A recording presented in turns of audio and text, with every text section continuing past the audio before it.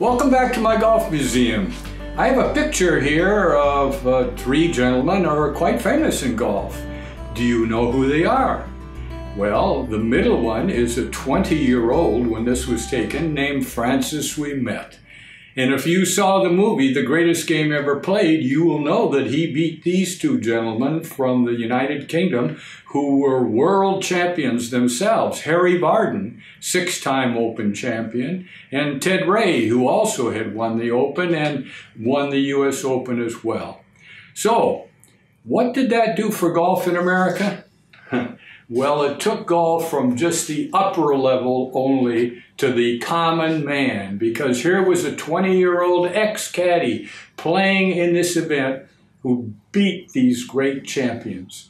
Now, he did not only that, but here are some things you can see by looking at some Pinehurst pictures here. These were from magazines, The Country Life in America.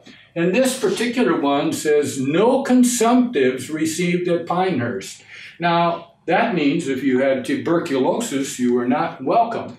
Well, what does that have to do with Francis Ouimet? It's simply that Francis, again, one of the places where he was able to win a championship was one of the most famous golf resorts in America, Pinehurst, where he won the North-South Championship.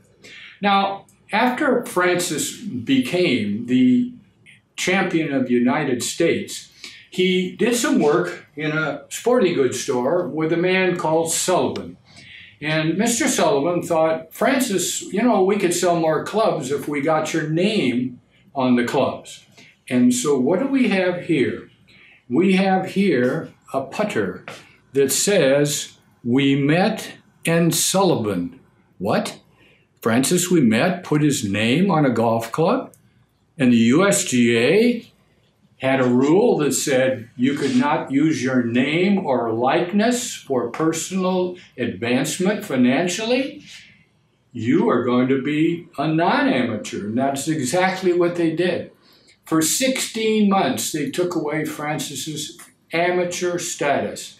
It was quite a blow to the American golfing public, and they were very sad about it, but that was the rule.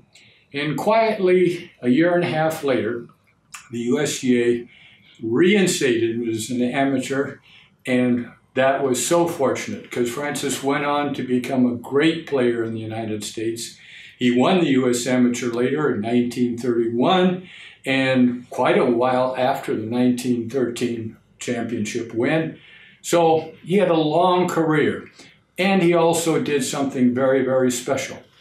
There is a Ouimet scholarship fund for young people who have been caddies at clubs, particularly in the Northeast of the United States, and have given away over $23 million to help young people get college educations, all because of a kid who started in a house that was across the street from the golf club and built a little chip and putt area in his backyard, and then was able to get over to the club once in a while and make some swings when he became a caddy. He started caddying there 9 or 10 years of age.